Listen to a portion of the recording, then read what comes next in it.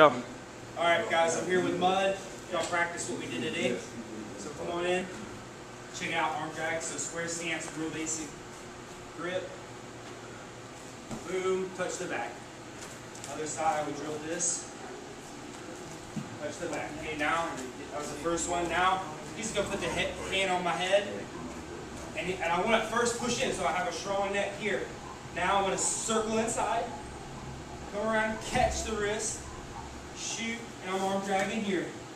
Okay, from here I've got the option of, I go for the leg, I go for the back.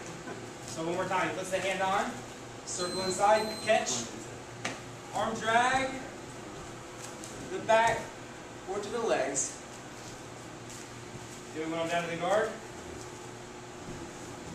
And I did the same thing. So first I drilled the basic arm drag. Touch the back. Touch the back. Not moving my feet right now. Same side. Comes in. I want to flare. Pull him into me. Arm, I want it all the way across. So I see the back as effortless as possible. One more time. Grip, grip. Arm comes all the way across. There's his back. The second one on the ground. I'm stepping out when I arm drag now. Step out, and arm dragging, curling my legs. I have the back, but I know he wants to defend the back, so I go for the leg instead.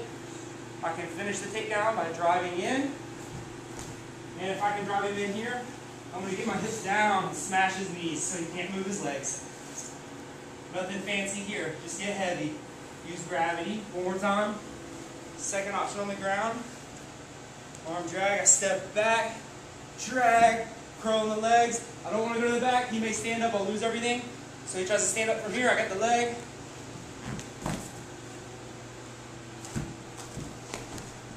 Same thing here, I'm going to smash the legs as soon as I hit. Weave, smash the legs. Heavy.